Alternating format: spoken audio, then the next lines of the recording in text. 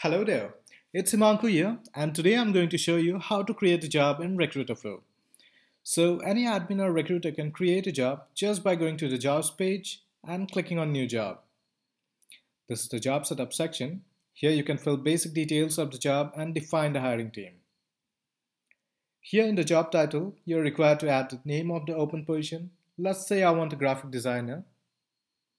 Next, I can choose a department from the drop-down list or just type the name of the department to add it manually.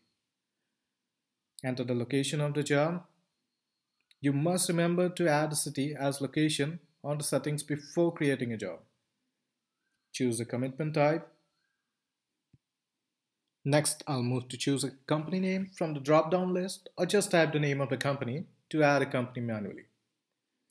You can add the contacts on client side here. You can also choose whether or not to publish the job to your careers page just by checking the box. Now, I'll enter the job description here. You can copy paste it from any file or link. It has various formatting options, and you can also add videos and images in the job description. Next, I'll set up the hiring team and choose the experience range. Hiring team are administrators to the job.